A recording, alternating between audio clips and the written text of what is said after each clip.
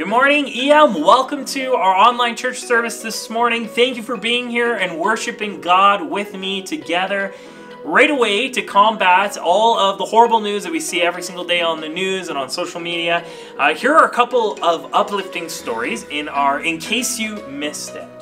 First up, in case you missed it, this past week, scientists in Madagascar actually discovered a brand new animal species. It's a brand new lizard that they're calling a nano chameleon.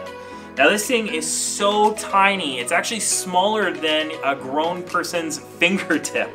It's so cute. It's actually one of the smallest animals known that we know of. And it seriously looks like someone just took a normal sized chameleon and shrunk it down to the size of your finger. This thing is so cute.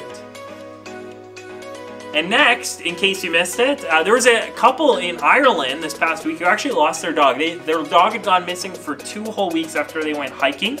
And another couple just coincidentally happened to be hiking that same area after the other couple had lost their dog. And they found the dog shivering and cold. It was freezing cold, and they found it. It couldn't even move. And it couldn't even bark. That's how cold it was. And so the guy took the dog and put it on his shoulders and then carried it down the hiking trail 10 kilometers. And then they finally returned the dog to its original owner. And the owners were so happy because they thought for sure that they had lost their dog. So just a really heartwarming story of a dog that came home. Now that's all I have for you for uplifting stories this morning, and so hopefully they lifted your spirit up a little bit in a world where we hear bad news all the time. Hopefully got you in a praising mindset. Now here is your meme of the week.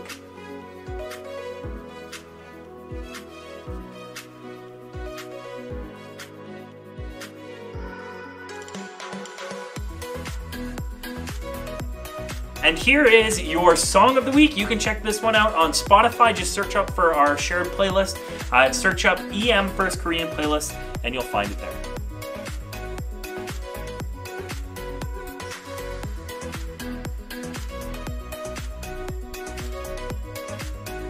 Now I only have one announcement for us this morning. We weren't able to have our youth leader meeting last week, and so we're actually going to do it today, right after Young Adult Small Group. So if you're a young adult, please be there for that. We'll talk about some important stuff. And that's all I have for us. Other than that, that's all I have. And today we are continuing our sermon series, Flex, looking at the life of Samson. And this week the message is titled, A Bad Haircut. So let's get started. Enjoy.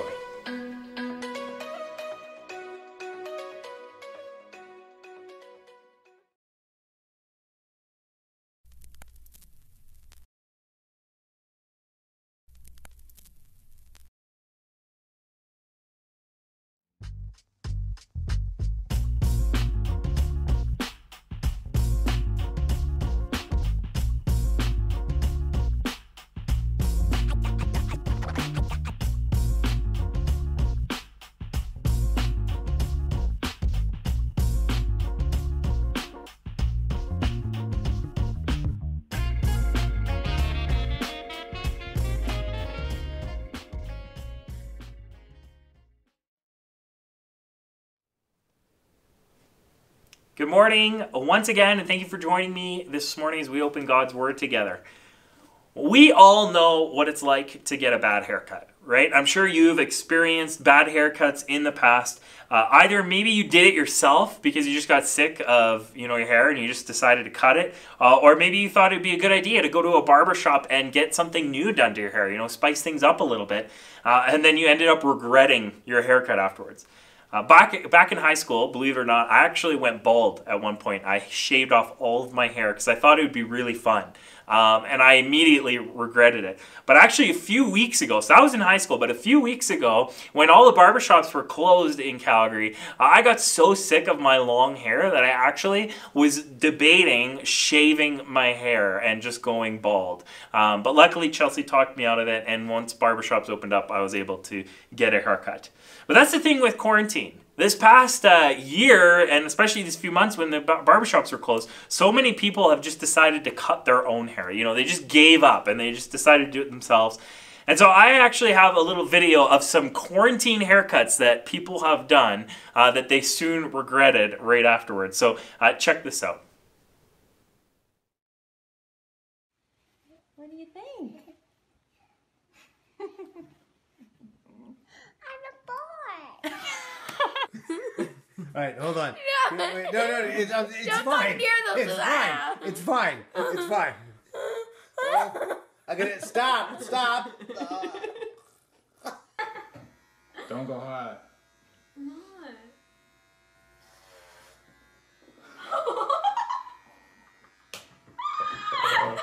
Look at my brother. He has really short hair.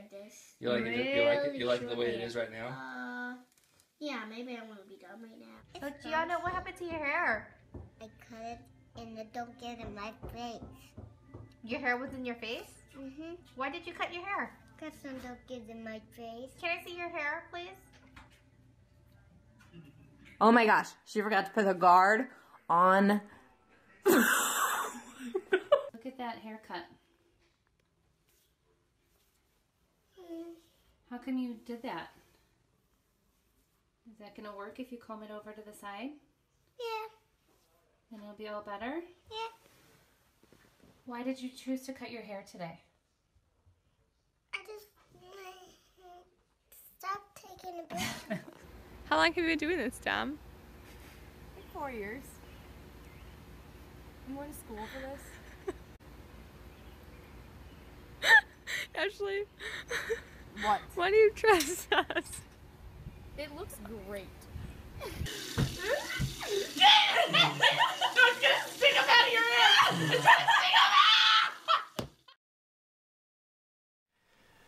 Man, I just feel so bad for all those people who made the mistake of cutting their hair like that, especially those little kids who didn't know any better, cut their hair. Their parents are like, what did you do? But this morning, we are continuing our series, Flex, looking at the life and person of Samson. Now, Samson's story continues this week, where we're going to be reading about not only his only haircut that he ever got, but also the worst haircut a person could possibly get. The passage we're looking at this morning comes from Judges chapter 16, verses 1 to 21, and today's sermon is called A Bad Haircut. So I invite you to grab your physical Bible if you have one, so you can follow along with me or write some notes if you want to do that. This part of Samson's story takes place right after, if you remember from last week, right after a series of back and forth fighting between him and the Philistines. The Philistines were the enemy of Israel. That's who God had wanted Philistine to destroy. He wanted them to attack the Philistines. And in the last part of Samson's story, we saw that this started to happen. But Samson wasn't doing it because he wanted to do what God wanted him to do. He was doing it because he hated the Philistines, so it was kind of a selfish reason. But they started fighting with each other. And the last thing we saw that happened to Samson was he destroyed an army of Philistines with a jawbone. Just one of the coolest stories in Scripture. And now we're going to resume his story. And today's passage takes place 20 years later. So it's a huge jump, but you know when the TV shows jump from, history to the future and they say like 20 years later? So just imagine 20 years later, okay? And that's where we're going to begin today. So in verse 1, it says this. One day, Samson went to Gaza, a city of the enemy Philistines, where he saw a prostitute. He went in to spend the night with her.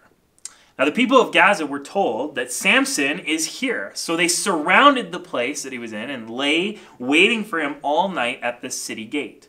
They made no move during the night, saying, "At dawn, that's when we'll kill him."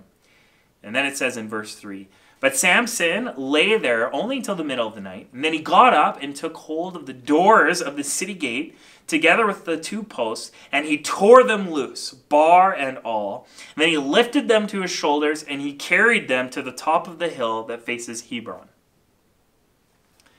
So basically, we see that Samson hasn't changed in 20 years. He's the same person, right? He's still chasing after women, and in this case, he's chasing after a Philistine prostitute. But what we get is this crazy miracle of sorts where Samson gets up and tears the city gates off their hinges and carries them up a mountain. He's basically taunting the Philistines and saying to them, you can't stop me. Like, I'm the best, right? And I think it's really funny because imagine if you made a friend upset. Say your friend came over to visit and you made them upset and they stormed out of your house and took your front door with them. Right? That's kind of like what Samson does to the Philistines here. And in the next part of his story here, we see that Samson is now beginning to be out of control. His sin is out of control. In verse 4, it says this. Sometime later, he fell in love with yet another woman in the valley of Sorek, whose name was Delilah. Now remember, this dude, Samson, married a Philistine woman, right? Instead of fighting the Philistines like God wanted him to. And what happened? She ended up betraying him, right? It didn't end up working out in his favor. So you can't help but roll your eyes at this next part and say, you know, here we go again. He's making the same mistake again. Verse 5 says this. The rulers of the Philistines went to her, they went to Delilah, Samson's new girlfriend, and said, see if you can lure him, Samson, into showing you the secret of his great strength and how we can overpower him so we may tie him up and subdue him. And then each one of us, if you do this, will give you 1,100 shekels of silver. And Delilah here, she goes, wow, sweet deal. Imagine how much shampoo I can buy with that many shekels. Right? But seriously, they're offering her a lot of money, and so she takes the deal. She's going to betray Samson. So verse 6 says this. So Delilah said to Samson, tell me the secret of your great strength and how you can be tied up and subdued. Talk about being like straightforward here. They just met, and she's basically asking him for his Facebook password, right? Like asking for his secrets, yet they had just met. But Samson, he decides to play a little game with Delilah here. And instead of giving her the answer, he teases her a little bit. So first, he tells her, oh, if anyone ties me up with 7 bowstrings that have not been dried, then I'll be as weak as any other man. And Delilah believes him, and so ties him up with the bowstrings. And the Philistines are hiding, and so Delilah screams, Samson, the Philistines are here. But of course, Samson breaks free from the bowstrings, and nothing happens. So then Delilah gets angry, and she tells Samson, you lied to me. How dare you? Don't lie this time, and tell me the truth now. What is the secret to your strength? And so Samson gives her yet another lie. He says, if you tie me up with ropes that have never been used before, that's when I'll get weak. That's when I'll lose my strength. So Delilah tries it, and then again she yells that the Philistines have come, and Samson breaks free because he still has his strength. And so now Delilah's getting really angry. And so Delilah says to Samson, quit lying to me and tell me the truth. Okay, this is now the 3rd time. And what does he do? Well, he tells another lie, of course. It's a little closer to the truth because he's getting a little closer. He says it has something to do with his hair here. But he tells her, if you weave my hair into fabric and then pin it, then I'll become just like any other man. So Delilah tries it, and it doesn't work. So 3rd time, doesn't work. So this time she's determined to find out the truth. So she confronts Samson and says, Samson, if you love me like you say you do, then you will tell me the truth. So this time she's kind of giving him a little bit of a threat here. Like, if you love me, if you really love me, then you'll tell me the truth. And so Samson finally comes clean, and he tells her that the secret to his strength is his hair, and that if his hair is cut off or shaved off, then he loses his strength. And so finally figuring it out, Delilah has Samson fall asleep. He kind of takes a nap, and he's sleeping on her lap, and then she cuts his hair. She shaves his hair. And in verse 20, Samson meets his doom, and it says this. Then she, Delilah, called, Samson, the Philistines are upon you. And Samson woke from his sleep and thought, I'll go out as before and shake myself free. But he did not know that the Lord had left him this time. And then the Philistines seized him, they gouged out his eyes, they took him down to Gaza, and binding him with bronze shackles, they set him to grinding grain in the prison. This story of Samson's fall from God is one that teaches us really important lessons about the danger of sin. The first thing that it teaches us about sin and the dangers of sin is that sinning once makes it easier to sin again. So I'll say that again. Sinning once makes it easier to sin again. No one just wakes up in the morning, at least I hope no one does, and says to themselves, today I'm going to rob a bank. I'm just going to decide to rob a bank today. Or, I think I'm going to start a drug addiction today. No one just suddenly wakes up in the morning and just decides to do things like that. Christians tend to think that there are two kinds of sin. That there are big sins and that there are little sins. And big sins would be things like robbing a bank or murder or theft or cheating. They're horrible, and of course those aren't things that we as Christians should do. But then Christians tend to compare those big sins to little sins. And they say that the little sins don't really count when you compare them to the big sins. Some even say that, they're so little, they're not really sins even. Like exaggerating a story that you tell a friend. Well, it's not as bad as murder, right? So it's not really that big of a deal. Or slamming a door after an argument, okay? It's kind of a sin, but it's a little sin, so it's not that bad. Or gossiping about other people behind their backs. So some Christians will say that they're not as bad as those other bigger sins, and so we shouldn't worry about them. But the thing is if you actually look at the Gospels, you look at the story of Jesus and the lessons that Jesus taught, it seems to him that he really cares deeply about those little sins that we do. He taught things such as the famous lesson that even if you think badly about someone else, then you've already committed murder in your heart. So the thinking goes, at least I didn't murder them. I might have thought bad things about them, but at least I didn't murder them. So, thinking bad things is just a little sin. It doesn't really matter. But Jesus seems to say, no, it matters just as much as the murder, which is really interesting. And so the reason we can't just brush off the little sins is because that's where all those big sins begin. Those little sins, and this is why Jesus teaches this lesson, those little sins open a door to sin again, and it makes it easier to take that sin to the next level. So one of the reasons that Jesus says that even just thinking bad about someone else is like murder is because it starts with your thoughts. It starts with that small sin. Again, nobody just wakes up and just wants to murder somebody all of a sudden. It has a chain of sins connected to it. So today, for example, you might think badly about someone else, but the next time you see them, you might call them a name. And then the next time after that, you might find yourself shoving them or pushing them or getting a little bit physical. And then eventually you're fighting them and then you do something you really regret. You see how it started with that small sin and it escalated.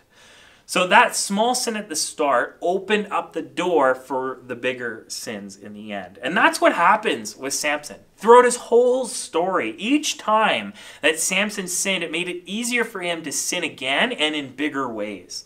It started with him wanting to marry a Philistine. Then it became him touching a dead lion. Then it became him killing hundreds of innocent people. And then it became him completely abandoning his Nazirite vow by letting his head get shaved. And so all that led to him finally falling away from God in the end of the story and what we read today. And so that's what that first lesson about sin that we learned from Samson in this story is that sinning once makes it easier to sin again. And the second lesson that it teaches us is that you can't run away from the consequences of sin. See, we say that Jesus, by pouring out his blood, and this is true, by pouring out his blood, Jesus has removed your sin. God doesn't count your sin against you anymore if you've repented of it and turned to Jesus and received his salvation. He has forgiven you and he has died for you.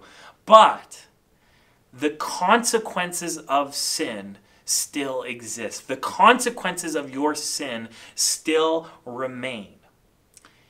See, Jesus, he removes the stain of sin on us when we turn to him, but he can't remove the pain or the damage that your sin has already caused. If you lie to someone or say something nasty, Jesus will certainly forgive you if you ask for forgiveness, but he can't undo the hurt that you have caused that other person. You might not be able to reconcile with them. You might have damaged your relationship beyond the point of being able to come together and be friends again. Another example would be like crossing a line with your boyfriend or girlfriend. Jesus can forgive you of that sin, but he can't undo it. And that mistake you made with that person that you were dating is now that mistake is going to be carried into your future marriage. You're going to have to talk about it with your spouse, that you made that mistake back in the day. And so that's why even our little sins are serious. We might not think much of them right in the moment or right now, but not only does it open a door for more sin, but it also damages relationships as well as our own hearts. See, Samson, he sinned carelessly for 20 years, and it all led him down this path to ultimately having his whole life fall apart. And so sin, what we see is that sin may bring you temporary happiness, temporary pleasure. It might be enjoyable for a second, but the consequences of that sin will eventually come to be. They will eventually catch up to you. And even when you receive forgiveness, the damage that your sin has caused still remains. You still have to live with those consequences. So again, we see these two things in the story that we read about Samson today. First, sinning once makes it easier to sin again. And second, you can't run away from the consequences of your sin. In other words, and I'll sum it all up in this one phrase, and if you walk away with anything this morning, walk away with this, okay? Sin may seem like no big deal in the moment, but it always ends up hurting you in the end. I'll say that again. Sin may seem like no big deal in the moment, but it always ends up hurting you in the end. See, the Bible is full of a whole list of do's and don'ts. There are about 613 commandments in the Old Testament. And then there's over 1,000 more in the New Testament. And it almost seems like God is trying to ruin our fun. Like he's just giving us all these rules to follow. And he's just trying to ruin our lives and steal joy and happiness from us. There's so many things that all of us wish we could do, but God says not to. And the reason why is not because God wants to ruin your life, but instead he came to give you life. The reason why he wants us to follow these commands is because Christ, God, he wants to protect us. He wants what's best for us. He knows that sin causes pain, that sin causes destruction, that sin leads to death. And so he has given us this book not to ruin our fun, but to protect us and to keep us on the path of righteousness. So again, he didn't come to ruin your life. Jesus came to give you life. And we find life when we follow in his example. I don't know if there's any snakes in Korea. I've never been to Korea, okay? So I have no idea. Maybe there are snakes, maybe there aren't. We don't have very many snakes here in Alberta. But I know in Australia, there's this YouTuber that I watch, or these YouTubers. It's called How Ridiculous, and they throw things off of a really tall tower, and they do a bunch of science experiments. Anyways, they live in Australia, and a lot of times in their videos, there'll be snakes and stuff, and they'll show it. And I'm like, why would anyone want to live in Australia if there's this many snakes? But in some parts of the world, I just learned about this kind of snake. There's this really evil, notorious snake known as the boom slang. It has a really cool name, the boom slang. And the reason that this snake is famous, is really popular, is because of its unique venom that it has that makes it especially dangerous. See, what happens is if you get bit by this innocent little green snake, like a snake does not look dangerous at all, and if you get bit by it, you're not going to immediately think anything. You're not going to think that this snake is going to kill you or the venom is dangerous. You might even get a headache or feel dizzy because it does have an effect on your body. But unlike other snakes whose venom kills you very quickly, the boom slang's venom can take up to 5 days to start showing symptoms and then eventually kill you. So you might start off with some minor symptoms that you might not think anything of, right? You might not think anything really serious has happened. But slowly, as the days go by, the venom spreads through your body and it actually starts to degenerate your organs. And if you don't go to the hospital, if you don't recognize these symptoms right away because they start out so subtly, you actually will start to bleed from your orifices, meaning you'll start to bleed from your gums, from your nose, from your ears. And at that point, once the blood starts coming out, there's nothing you can do, and death is right around the corner. So that's why this boom-slang snake is really, really dangerous. But sin is just as dangerous. In fact, there's a lot of similarities with sin. Sin is just like this kind of venom. It may not seem like a big deal at first when you commit a sin. It may not cause many problems in your life in the moment, but that first initial sin starts to grow and spread until the sin is pouring out of your mouth and your ears and your nose. If you don't address it, if you don't bring it to Jesus, it eventually spreads and starts to poison your whole body. And the end result is not pretty. Let's take looking at pornography on the internet, for example. This is one that church very rarely talks about, but it's a sin that is very, very common among even young people. So let's just take it as an example, okay? One day you might be innocently scrolling through TikTok, whatever, and you come across an inappropriate video. You didn't actually purposely go to it. It just kind of popped up and you watched it, okay? And you might tell yourself, it's okay, it's not a big deal because, it's not like you looked it up. It's not like you went to a pornography website or anything like that, and you only watched it for a second and then you swiped it away. But that's like the first initial bite of the boom slang, okay? Choosing to watch it and not swipe away right away is like that first initial bite. Now, the next time you're on your phone, you might start looking at TikTok, scrolling through, hoping to come across another video like that. And then maybe when you do come across it, you start watching it for a little bit longer than you did before.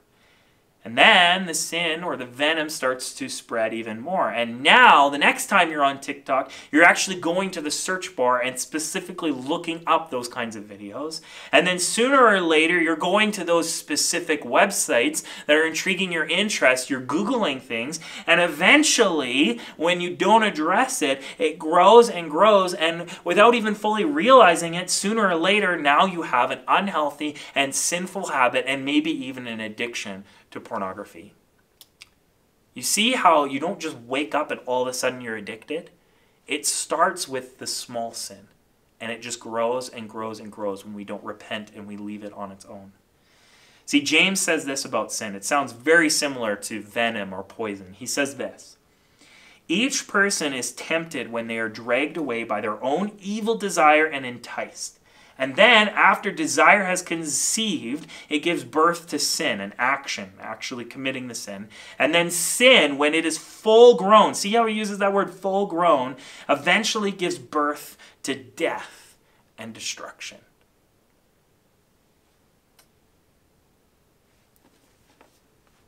The good news is that there's an antidote.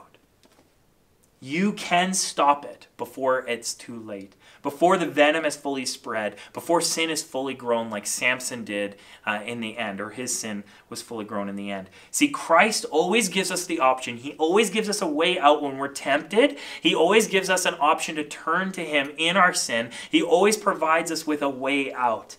And just like it's better to see a doctor before the snake venom has spread throughout your body, it's also important for us to go to Jesus at the first sign of sin, not to wait until it becomes a full-blown addiction or causes destruction in your life, to go to him before it grows, while it's still small, and to offer to him and ask him for forgiveness and ask him to cleanse you of that sin. See, if we address it when it's small, and never let it grow into anything bigger, that's when we can reduce the damage and the pain and the hurt that sin can cause in our lives. So before we end this morning, I do want to say this.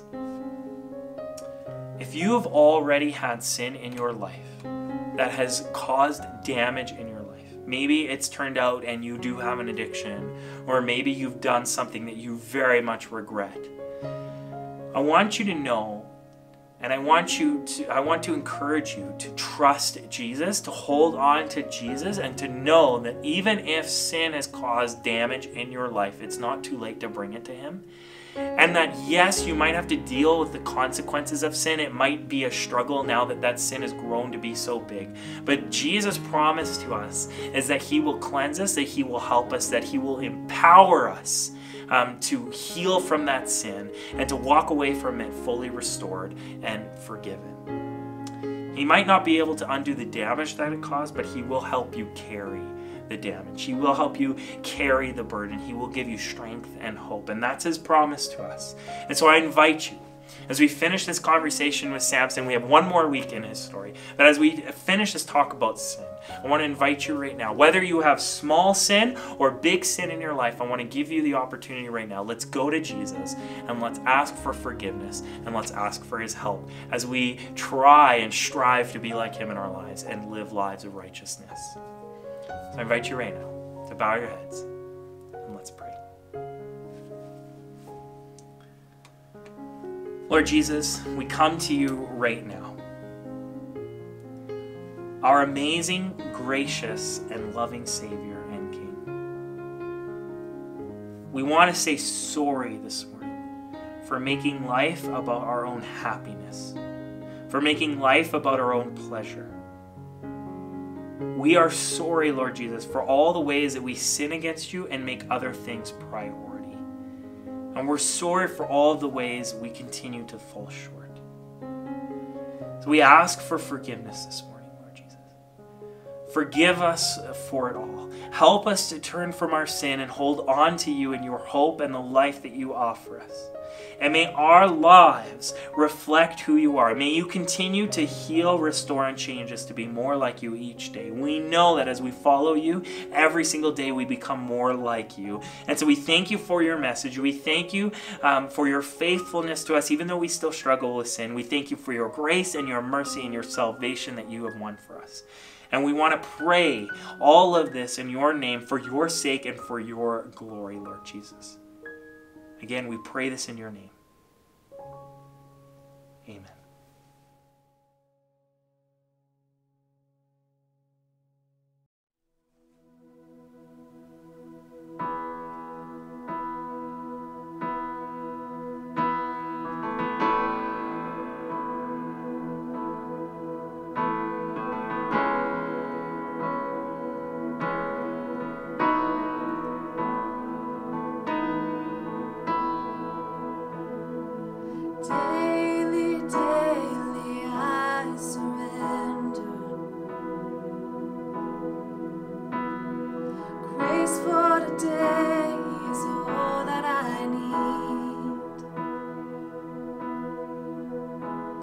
Surprised by a mercy that's new every morning. Awaken my soul to sing. Awaken my soul to sing. I will trust where you lead. I will trust when I can't see. Morning by morning, great is your faithfulness to me. Breath by breath, overtaking my wonder. One step at a time when I'm overwhelmed. Strength for today and bright hope for tomorrow. Awaken my soul to sing. Awaken my soul to sing. I will trust where you lead. I will trust when I can't see. Morning by morning, great is your faithfulness to me. I will trust with all my heart. You are good, you always are. Morning by morning, great is your faithfulness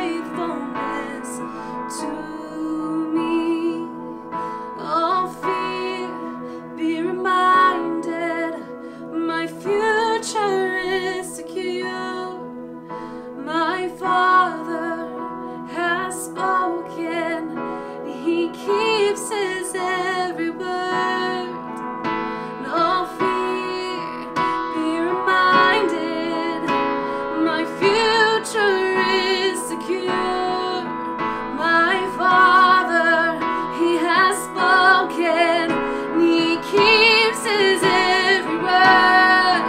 No fear, be reminded, my future is secure. My Father, He has spoken, He keeps His every word. And I will trust, and I will trust. Morning by morning, great is your faithfulness to me. I will trust with all my heart. You are good, you always are.